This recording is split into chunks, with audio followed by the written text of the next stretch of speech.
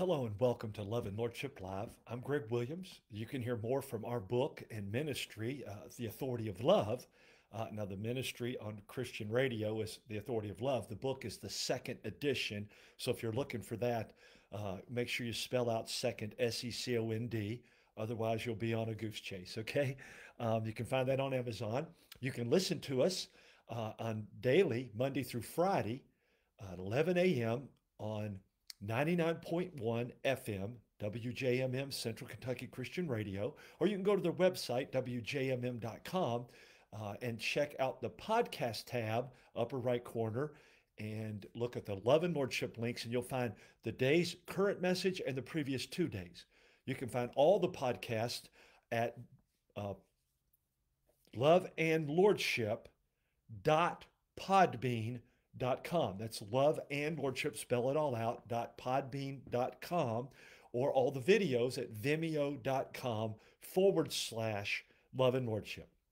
Now, with that introduction and where else you can find us, this week we're going to continue diving deeper into God's kind of love according to his truth in Christ. And we're going to continue with the identity in Christ, our identity. Remember, we spent a long time with the names of God, with the prayer that we would each know and love God more, fulfilling the first and greatest command, right? Well, the second command says, love your neighbor as you love yourself, strongly indicating that if we don't know and love who we are in Christ, we will not lay our lives down to love others. That's what his love did. And so we're on a series now called Our Identity in Christ, knowing and loving who you are in Christ, because obviously we're going to soon get to loving others. And that's true discipleship in line with his covenant order and the priority of his commands as Christ gave them to us. This week, we talk a little bit more about who we are in the body of Christ. And so our first scripture text, remember, you can find all of these at loveandlordship.com, love and lordship, spell it all out, .com. And you will find all the articles, videos, and podcasts there of this Love and Lordship Live and some others. And I have all of the scripture text linked in each of the articles if you read them. So our first scripture this week in our identity in Christ is 1 Corinthians 12:27. Now you are the body of Christ, and each one of you is a part of it. You see, in Christ, you have both an individual identity and an incredible identity of belonging to his family, the church. So may we love one another in such a way to make every member confident of who they are in Christ. Folks, that can only be done if we are in Christ.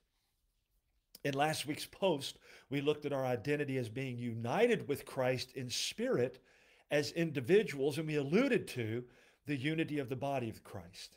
This unity is essential to who we are in Christ because we are literally members of his body. Again, 1 Corinthians 12:27.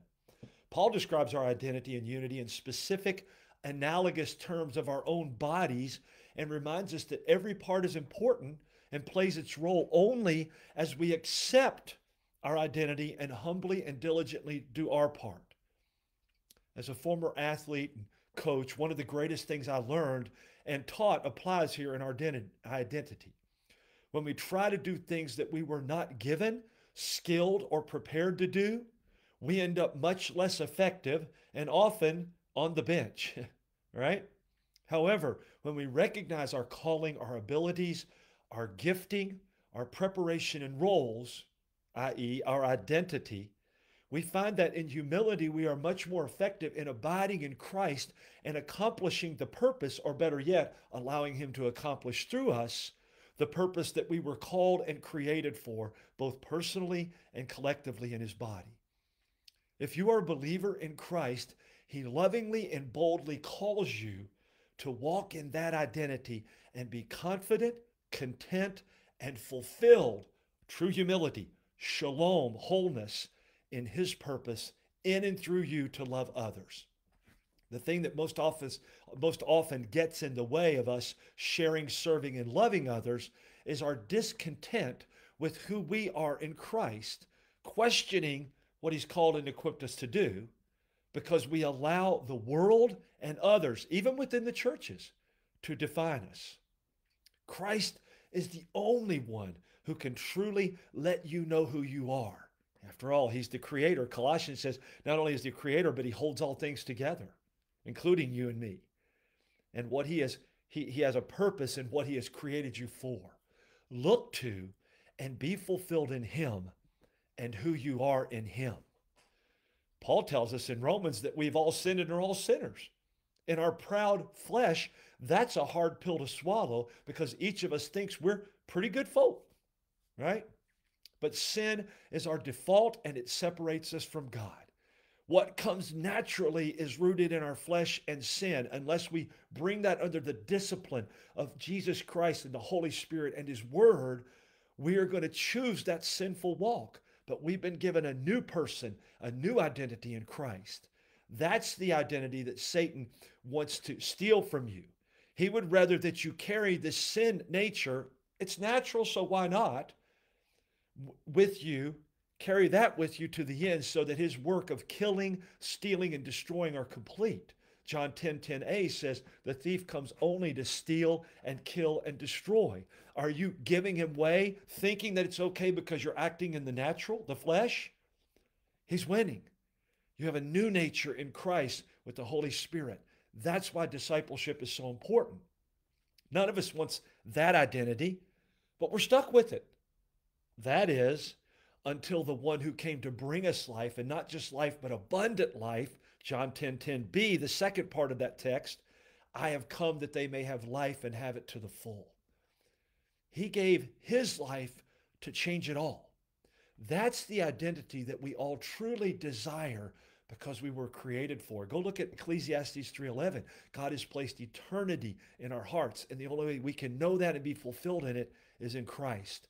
We were made for and to desire eternity, but we blew it.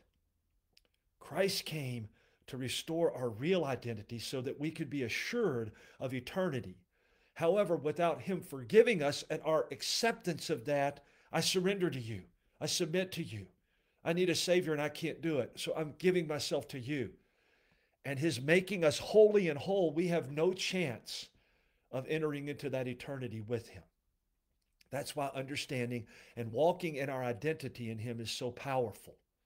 Each of us as sinners in our natural flesh, as I've been talking about, once we, by grace through faith, believe in Christ, are made saints that live forever with God. Everyone who has received Christ and is faithful in Christ is addressed as saint. 1 Corinthians 1:2. Remember the links in these articles at loveandlordship.com. Now let me ask you this. How's that for an identity? You can live assuredly that you're saved and God sees you as a saint. The sin is washed away, even when you stumble. As long as you remain in Christ, confess those sins, and know that he's faithful and just to forgive us our sins and cleanse us from that unrighteousness because he has already made you so. Now, are you still living in a sinner identity with all the destructive repercussions of that life? You will reap what you sow. God cannot be mocked. Go look at Galatians 6:7-8. Or are you living as the saint that Christ died to make you and sowing in the Spirit? We're talking about love and identity in Christ. My hope and prayer is that you understand what that means. And by knowing Christ, you truly know and love who you are in him. Don't let the world change that in any way, shape, or form. Stay focused on him. Now, another part of identity in Christ is found in one of the most beautiful revelations about who we are, not only in Christ, but with him. John 15:13-15 plainly tells us in the context of being branches in the vine, Christ himself, and walking in his love, that he's called us friends. Again, not only individually, but as the body. I, you, every believer together, we are a friend of God, of Christ, as we walk and remain in him as Savior and Lord. Do you realize that as a believer in Christ, you are in an intimate fellowship with him? Are you living and growing in that friendship with him? What does it look like to be in and build a friendship with anyone, including God himself? I pray you do know him and are walking as his friend, because that is what he has called you to be. Are you spending, here's how you do it. Answer these questions, and you'll know whether you are or not. Are you spending time with Him in His Word, in prayer, and in listening to Him? That's how you grow any friendship, and this one is no different. I pray that just as Christ has made the Father known to you, that you will make Him known to others. That's true friendship. Now, we've been focusing on our identity as being accepted of God as His children, friends, redeemed, saints, a part of His body, the church, forgiven and whole in Christ. Let me close today's post with the reality, don't miss this word, in all of these things, the reality that we've been discovering or rediscovering that we are in Him, that we are secure in Him in all the ways that we are. Because of God's great love given to me, to you, and to all believers in Christ, I, you, and we are now reborn of God. And because of His love and grace, the evil one can't touch me or you. The only way he can is if we submit to Him. I may choose to step out of that and enter into sin, which invites the enemy and sin back into my life. And in so doing, then I have to deal with those consequences. However, I can be forgiven as I recognize, confess, and repent of those sins. I quoted it earlier, but 1 John 1, 7 through 9. But as long as I choose by grace through faith, His strength and grace in me to remain in all that He has given me in Christ, then I belong to Him. I'm reborn in Christ, secure in Him, protected from the enemy. That's my identity. Let me close with this food for thought and some action items, as always. As a believer in Christ as Savior and Lord, you have the security and assurance of being born of God in Christ, newborn, protected from all the enemy brings against you as you remain in Him. You also have the assurance that you are an integral and much needed part of His body. Man, how valuable is that? The church. Are you allowing Him to define you? And do you know who you are in Him? 3 quick action items. The first 2 are the same because I think they're needed every day. Read the scriptures in this article and others and ask the Holy Spirit to teach you. Secondly, journal what you've learned about your identity in Christ individually now and collectively as part of His body, the church. What we talked about in this post in these scriptures. Then take it a step further and journal how God has recreated you in Christ, gifted you for His purposes, and how you are or can be used of Him for His glory. If you got questions or need help, Love and Lordship is a safe place. Contact me at loveandlordship@gmail.com, loveandlordship@gmail.com, or you can text or call 859-229-6504 or message me right here on Facebook. We'd love to connect with you and engage with you, and if we can help, or if your group or church or organization would like to partner with us in any way, contact me, please. Got several that are doing that now. We're so excited and looking forward to the opportunity to share and connect and grow together in the Lord. Please continue to pray for us as we very much need the prayers. And if the Lord leads you to see this as a kingdom ministry of His, glorifying Him, and you to be a part of it financially, will you follow through with that? If not, keep praying until He shows you where to follow through. He wants you to give of yourself in that way, if you can. And I pray that you set apart some for Him always, first and foremost, and watch Him bless, wherever that might be, whether here or wherever, and especially as a part of the local church.